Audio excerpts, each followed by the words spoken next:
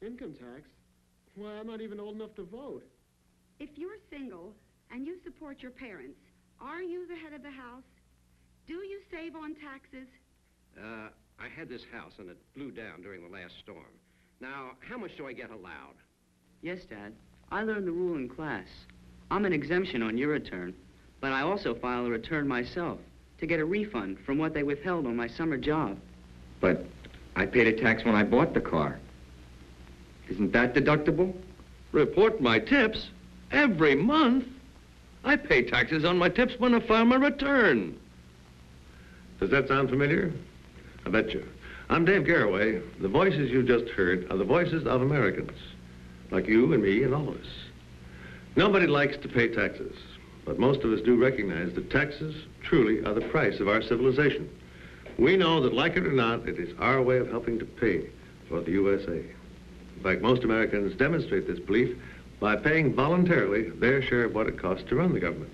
And when the returns are in, 97% of all of our revenue has come in through self-assessment. And your government is doing everything it can to help make your income tax return easier. Easier to understand, easier to fill out. To get your refund quicker, too, if one is due to you. So stick around. I think we can all learn something right now. Let's talk taxes.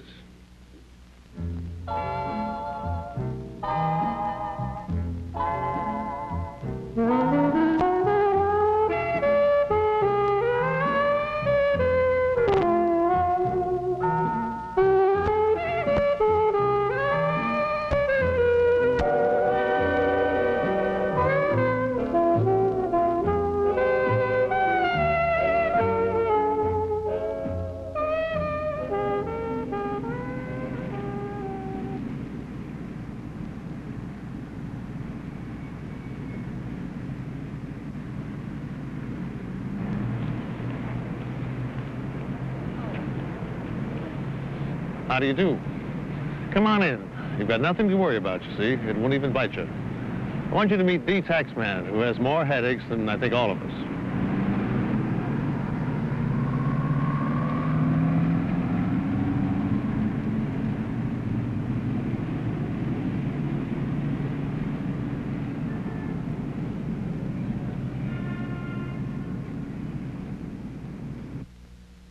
Sheldon S. Cohn, the Commissioner of Internal Revenue.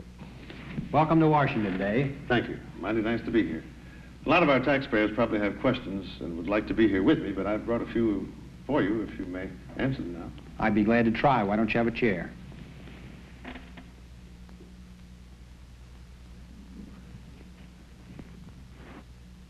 Well, Commissioner, this first question is a very important one, and I'll put it pretty directly. Do most people really pay their taxes honestly? I mean, the correct amount and on time? Yes, Dave, they do. That's the kind of question I'm very happy to answer about the American citizen. He does an outstanding job of supporting his government. In fact, if they don't, there's not much government, is there? That's right. This is a great country, but it costs money to run it, to defend it, and to plan for its future. I think our citizens take their responsibilities quite seriously. Well, then, is there a secret, and if so, tell us, to making out a really good return? I don't think there's a secret, Dave. I think there are two separate thoughts. First, keep good records. That's essential. I think that most people that have trouble making out their returns aren't having trouble with the form itself. Their trouble is that they're having trouble finding the records, the information to fill out on the return. Second thought, what's that? The second thought is to follow the instructions carefully. There's a booklet of instructions that accompanies your tax form that has the answers to questions that most people need. The correct information and follow the instructions line by line. This makes the task a great deal easier. Well, then, all that's involved really is to keep good records and follow those instructions. Yes, we citizens do take our tax responsibilities seriously. Even if we live in the city, in an apartment or a house, or on a farm, our problems are much the same. To make a living, to get ahead. Many of us work in plants, such as this one. Take Joe Miklas. Joe's an executive. After taxes, he'll net around $20,000. Eva Schmidt is Joe's secretary. Eva's salary is $5,000. The office girls average around $4,000. Doug Thompson is top man in the shop.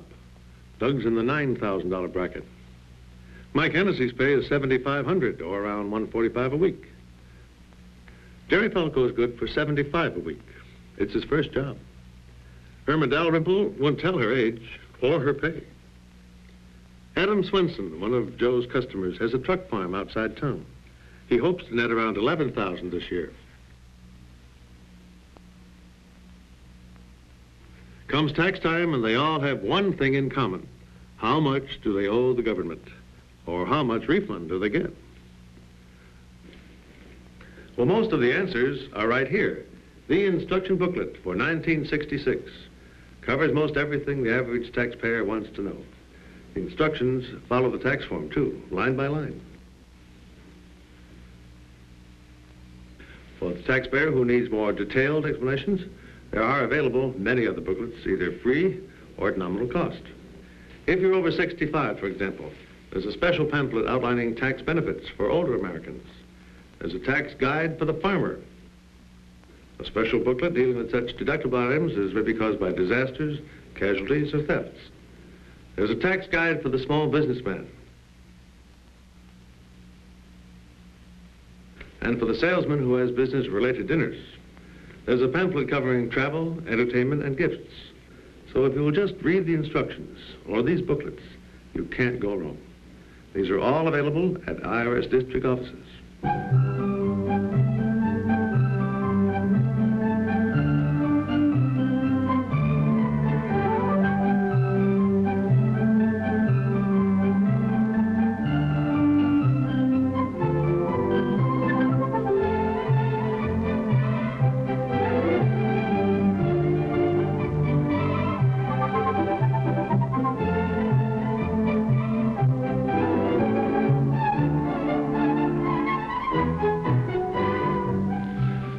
Let's get down to cases. Remember Jerry Falco at the plant? For Jerry and some 20 million other Americans with lower incomes, the card form 1040A is best because it's simplest. And if he has a refund coming, he'll get his refund without delay if he's enclosed his W-2 forms and clearly written his name, address, and correct Social Security number, and if he has signed his return. Just surprising how many people forget simply to sign. Incidentally, anybody who is eligible to use the short card form, 1040A, is urged to do so because it is the easiest to fill out. If you want to know which form you qualify for, you'll find a complete explanation in the instructions.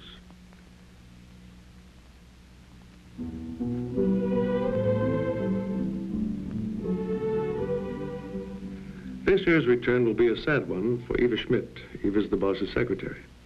Eva lost her husband last year, and now, for the first time, she has the task of making out her own return. She wonders whether the life insurance she received is taxable. And what about the small inheritance that her husband left? Can she claim exemption for her husband? To guide her in taking the proper allowable deductions, she refers to the instructions. She finds changes in marital status under married persons' joint or separate returns. Yes, this year she is entitled to file a joint return. Her inheritance and her insurance, both tax exempt. Then she finds something she hadn't thought about. The refresher course she took last year to help maintain her skills required on her job is a legally deductible item. You know, failure to claim allowable exemptions and deductible expenses often cost taxpayers a whole lot of money. And so, Eva Schmidt finds the instructions were a great help to her. Now, what about Doug Thompson? Doug owns his home. He's still active, but looking forward to retirement. Doug! Doug! Come on in, dear. It's getting late. And you know what you've got ahead of you. Okay. In just a minute. I'll get you a nice hot cup of coffee. Well, it's not going to be too difficult, is it? Notice, please, how Doug and his wife have kept receipted bills for all their deductible items in separate envelopes in a small box. Medical and dental, charitable contributions, taxes, interest, canceled checks. They know that after expenses, including depreciation, rents will net them $300. Doug checks to see that he's using the proper tax rate schedule, attaches his W-2 form, double checks for errors in arithmetic, and their correct Social Security numbers. And now, both of them put their signatures on the joint return.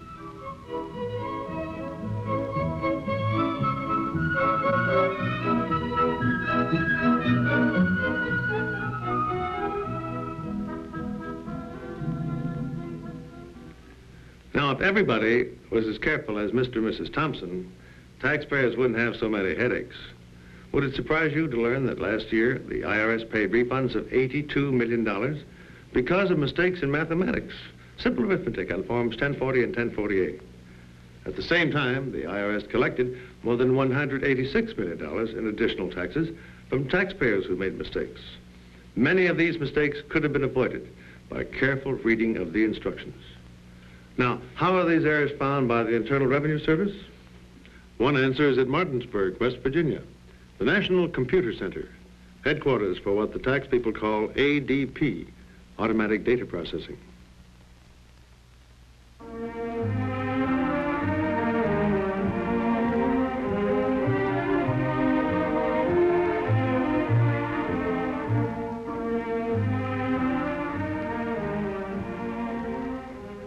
Here, these computers and others at 7 regional service centers check and process information from every return all over the country. Here at the National Computer Center is the place of the master file, the storehouse of everybody's complete tax record.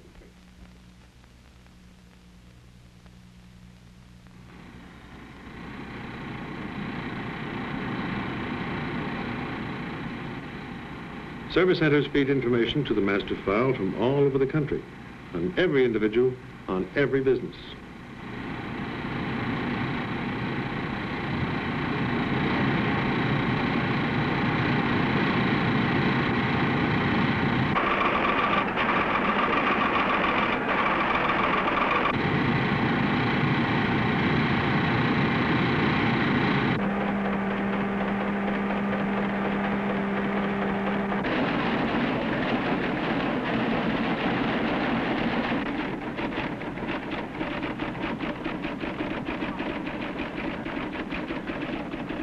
But, smart as machines are, they do have to be fed correct information.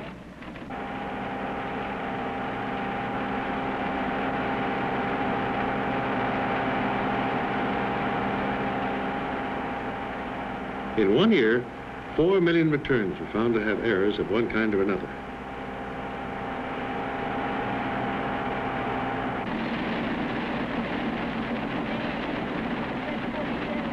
The Social Security number missing, or the wrong number. People forget to sign. People even forget to enclose their withholding forms. All human mistakes which cost time and money to correct.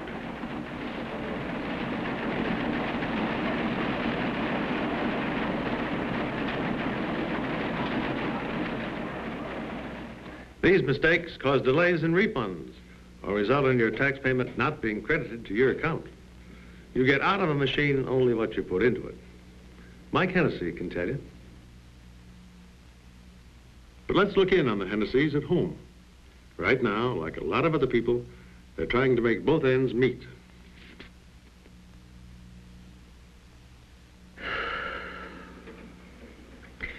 What else can we deduct this year? I'm trying to get all our tax figures together. How about the interest you pay buying the car on time? Hey, you're right. And those interest charges on that washing machine of yours, too. What about the $700 Bud earned working in the supermarket this summer? Isn't that income we have to report? No, Mom. I report that, and I'm still an exemption for you. I learned that in my civics class. The rule is, if you provided over half my support, you can claim me on your return. Also, I can file my own return. So you see, I'll get a refund of what my boss withheld. Well, that's good to know. Oh, don't forget you have to report the savings bank interest as income. That's not good. Which reminds me, The interest on the mortgage is tax deductible, and there's a tax saving that's really a sizable deduction. That is good. Thanks, honey.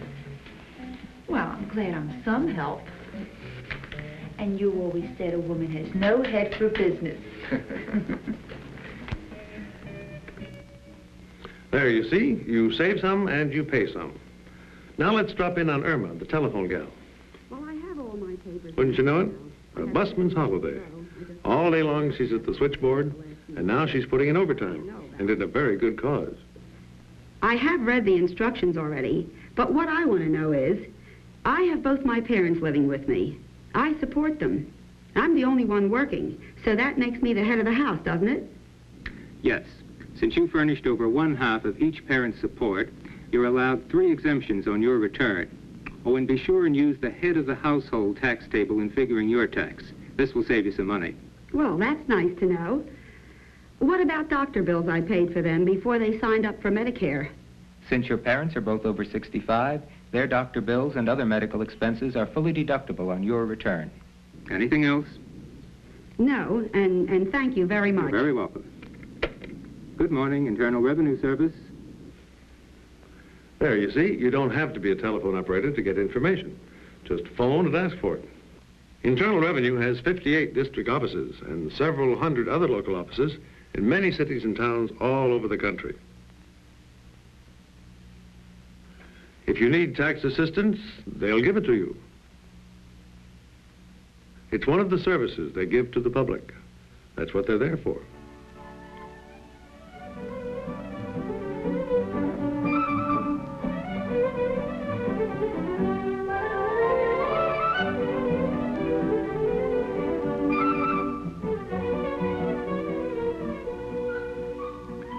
Taxpayers will find they can get answers to many questions right over the telephone. Of course, most of the answers are right in the instructions.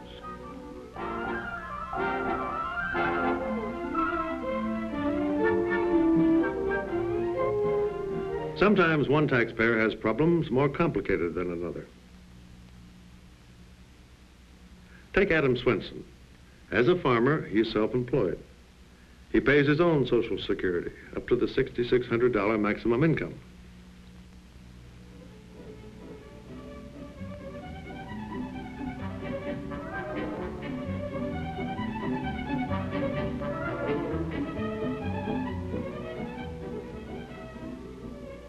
Adam doesn't have what you call a big spread, but just comfortable.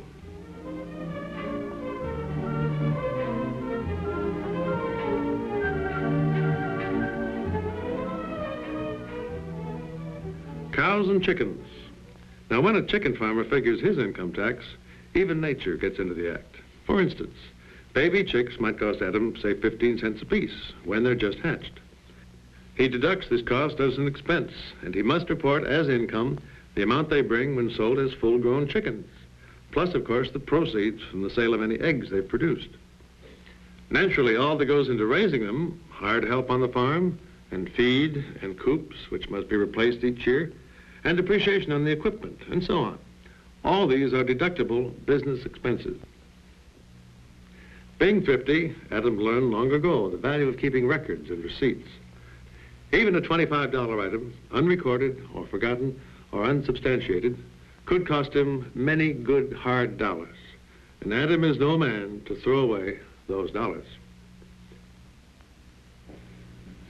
It's a good idea to hang on to those records after you filed your return, too, as our friend Joe Miklas is about to find out. Let's look in here on Joe as he gets ready for a visit from the revenue agent. Mr. Schmidt, put these in my personal tax file, please. Yes, sir. Oh, and be sure and let me know the moment the revenue agent gets here. Very well.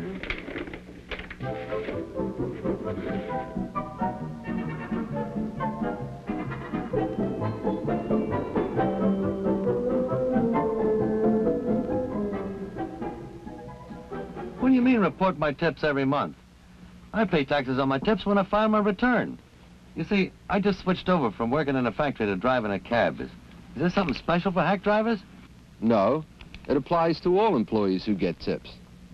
Anyone who gets tips of more than $20 in 1 month when he works for one employer has to report them to the employer by the 10th of the following month. The Social Security law now makes tips count towards Social Security benefits. So it's to your own advantage to report tips fully each month. It means that later on, when you retire, your Social Security benefits will be higher. Oh, Social Security benefits higher. Well, I didn't know that. Well, sorry your car broke down, but I'm glad you chose my cab. Thanks a lot. I appreciate that tip most of all. I'll think nothing of it. Seeing you.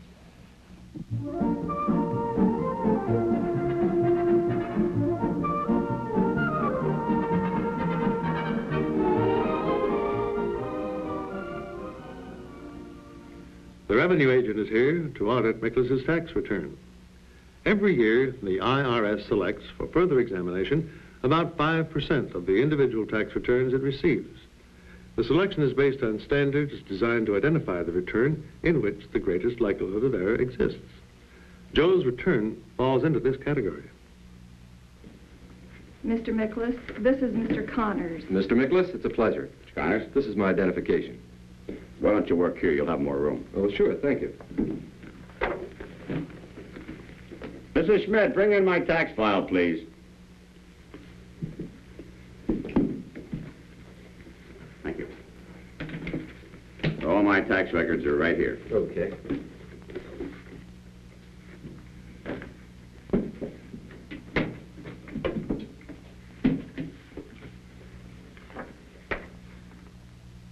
I'm glad that you can do the audit on my personal tax return while you're here at the plant auditing the company's return.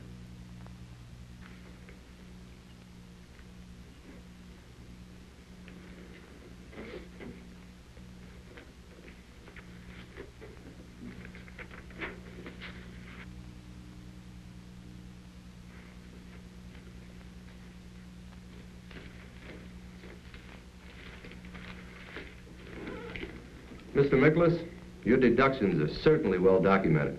If everybody was as careful as you, we'd all have less problems. Now, we finished with most of the other items before, but I'd like to check out a few others. Would you let me see your records for your business entertaining, please? Yes.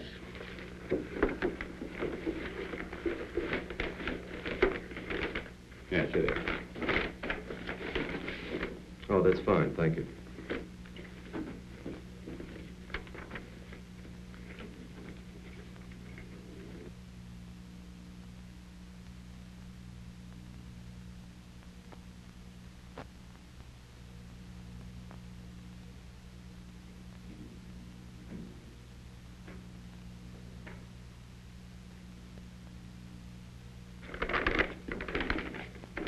Well, Mr. Mickless, these records you keep on travel and entertainment expenses are as good as all your other records. Very pleased to hear you say that. We have taken pains to see that they're accurate and complete. Now, I've got some good news for you. The deduction for interest that I found in your records, but which you overlooked and failed to claim on your return, will almost offset the deduction that cannot be allowed, which we discussed earlier. I'll recompute these figures right now and tell you exactly how much your additional tax will be. It doesn't look like it will amount to much. Well, I'm somewhat surprised at this development. You shouldn't be surprised that we found something that you overlooked. Our only concern is with the correct tax. We want to be sure you don't underpay, and also that you don't overpay. Today, keeping records is important to every taxpayer. If he travels or has entertainment expenses for which he's not reimbursed by his company, he must be prepared to substantiate his claims. For most taxpayers, canceled checks and receipted bills are all that's necessary to prove that claimed deduction. Revenue agents aren't hard to deal with if you can prove your claims. For the most part, they're pretty reasonable guys.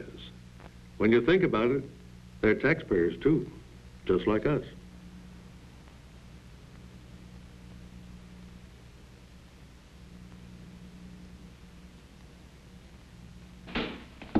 You're late. I've been waiting dinner. Dinner? But the time. Honey, tonight I've got to prepare our own tax return. Something smells good. Let's have dinner first.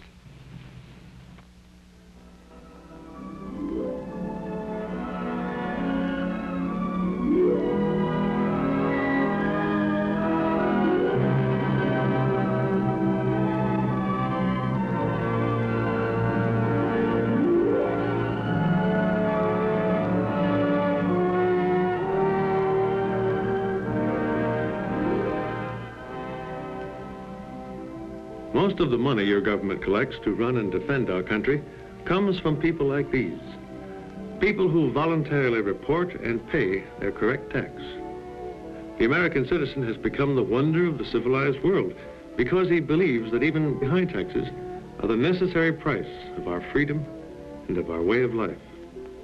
Our income tax law is the best obeyed income tax law in the world, and you and I make it so. Because we believe in America and in our future.